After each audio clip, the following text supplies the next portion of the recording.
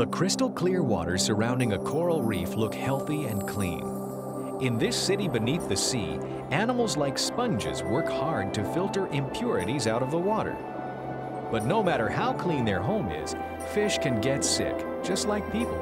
They may not get sore throats or earaches, but they have their share of medical problems. Bacteria and parasites eat away at their bodies. It's like having an itchy rash. If fish don't get help, the tiny pests can leave wounds that get infected. The fish might even die. This grouper is in really bad shape. Just look at those ugly sores. Luckily, there are places like doctors' offices on the reef. They're called cleaning stations. The doctors are cleaner fish, certain species of wrasses and gobies who remove the dangerous bacteria and parasites. Some fish come in when they are sick, and others come in for their regular checkup.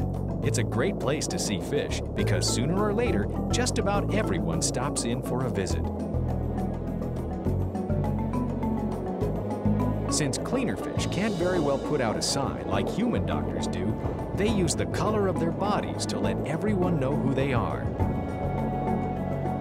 Cleaner fish don't wear boring old white like human doctors. No, they prefer flashy blue and black stripes that make it easier to see them on the busy reef.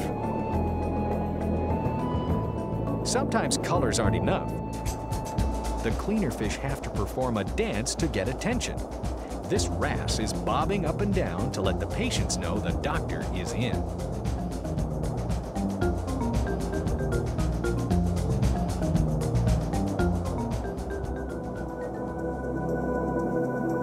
Patients also advertise. They swim into the general area and, well, start acting strange. This patient hangs upside down.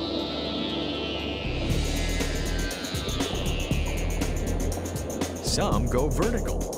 Mouths gape open, fins flex. This hogfish extends its mouth parts. Say ah. Don't try this at your doctor's office. They might think you need your head examined instead of your tonsils. Once patients get noticed, they don't have to fill out forms or wait for hours. The cleaners get right to work. They don't use tools, they use their teeth. That's right, these doctors nibble away at pesky parasites and dead skin. The parasites can be anywhere, and the hungry cleaners make sure they get every last bit. Their fish patients even let them clean inside their mouths.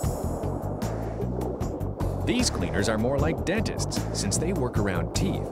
But since they're so small, they have to go right into the patient's mouth to do their job. They're probably the only dentists that have more to be afraid of than their patients.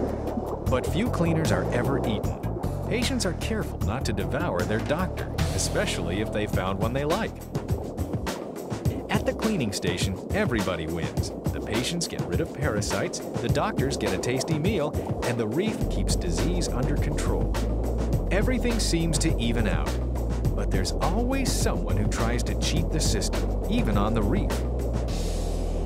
The fang blenny looks just like a cleaner, but it's not. Using a perfect disguise, it gets close to bigger fish who think they're about to be cleaned. But instead of helping remove parasites and dead skin, the blenny nips off a piece of flesh or fin and zooms away with a mouthful of stolen food.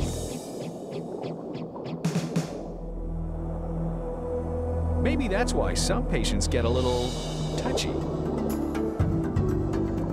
Still, most fish leave the station satisfied.